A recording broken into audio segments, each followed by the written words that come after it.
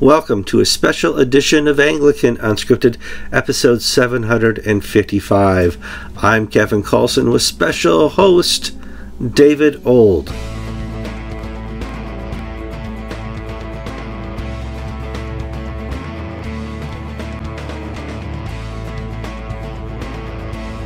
Hello and welcome to a special edition of Anglican TV, davidold.net, producing something. We had some technical glitches, so we weren't able to get Kevin on, but we don't need him because we have with us, and it's late at night here in Australia, but we have with us Bishop Richard Condy of Tasmania. Hello, Richard. Thanks for joining us. Bishop of Tasmania and Chair of GAFCON Australia. And Bishop Glenn Davies, formerly Archbishop of Sydney and now about to be commissioned as the new Bishop of the Diocese of the Southern Cross, which is what we're all here to talk about. It's been a heady 2 days at the GAFCON Australasia conference here in Canberra, on the sort of the middle of the east and southeastern seaboard of Australia. 350 plus delegates meeting together, and the news on the very first day was the formation of the Diocese of the Southern Cross. But why don't I'll turn first to Richard Condy. Richard, tell us a little bit about that. What is the Diocese of the Southern Cross, and why have we even had to do that? So, David, it's a new geographic diocese across Australia that is going to pick up people who are leaving the Anglican Church of Australia.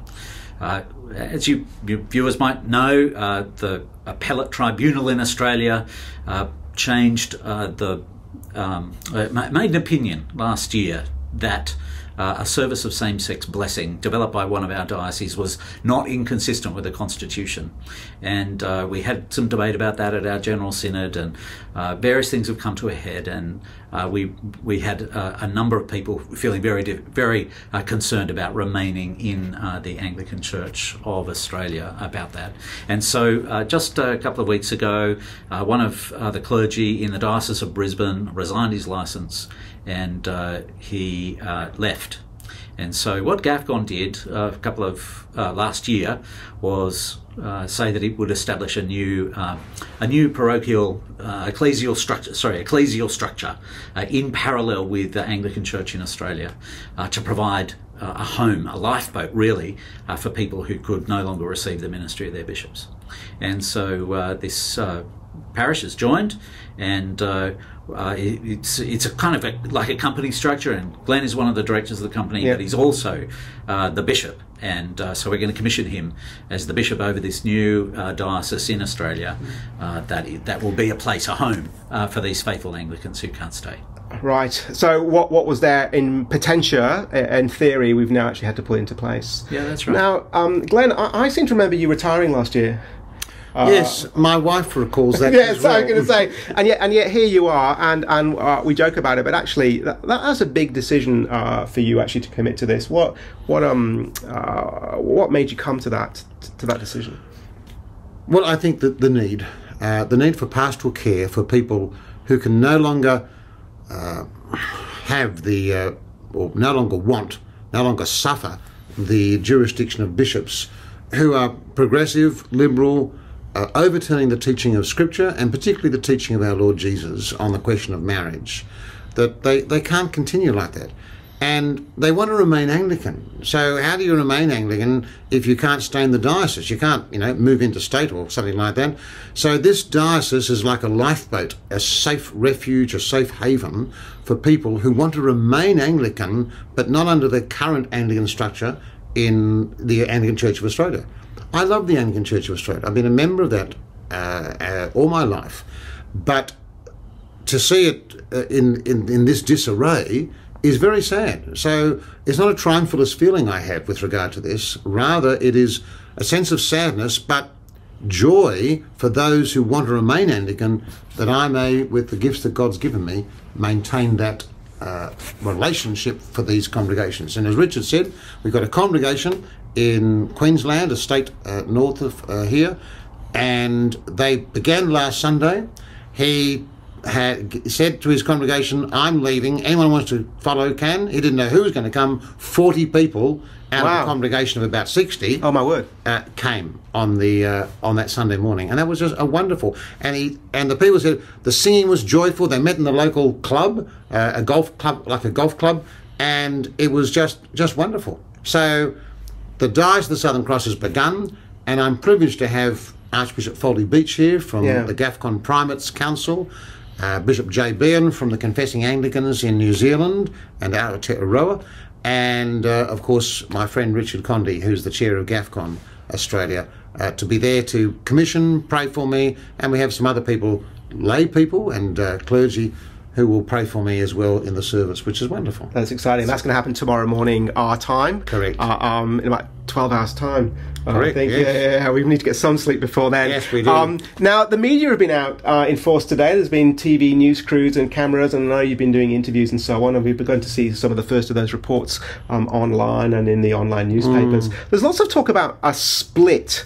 that this is a brand new church. The Anglican Church of Australia is split open. Is that a fair way of describing it, or would you describe it in other terms?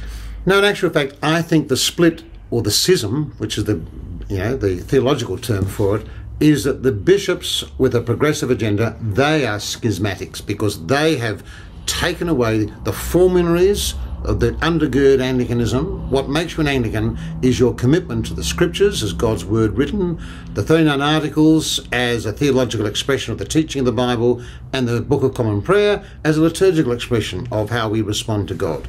Now, the Diocese of Southern Cross has all those. In fact, the Jerusalem Declaration, which of course has all those and a few other things, is the contemporary expression of Anglicanism in the 21st century. So that's what we are. So we've not split.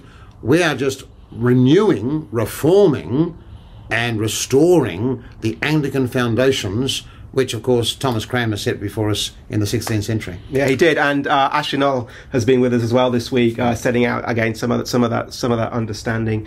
Look, gentlemen, I don't want to keep you for too long. It is probably way past our bedtimes already, and there's another long day to go tomorrow. Probably most importantly of all the questions I ask, there'll be lots of people watching this all over the world. How can they be praying over these next few days for the Diocese of the Southern Cross and for GAFCON Australia and beyond? Yes, I think it'd be really good to be praying for people who are really hurting, really thinking about their futures, thinking about whether they can stay or whether they need to go and find a new home. It takes courage, doesn't it?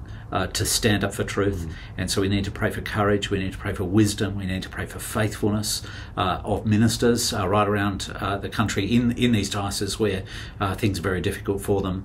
We've been talking to lots of them this week, and lots of them have difficult questions they have to grapple with, and it'd be great to pray for them.